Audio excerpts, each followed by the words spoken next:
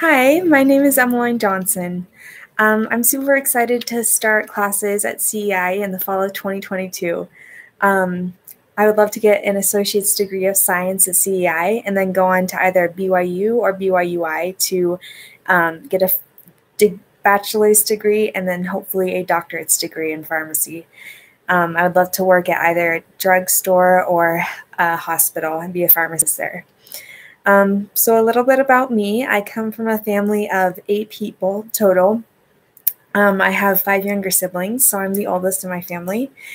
When I was born here, we lived here, but ever since then, we've moved around to a lot of different places. We've lived in Texas, New Mexico, Colorado, and we moved back here at the start of my freshman year of high school.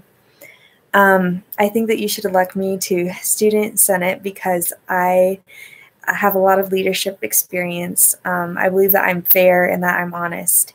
And I always want to listen to people and to help them get what they need to succeed. And I would absolutely love to serve the people at CEI through being on Student Senate and helping their voices be heard.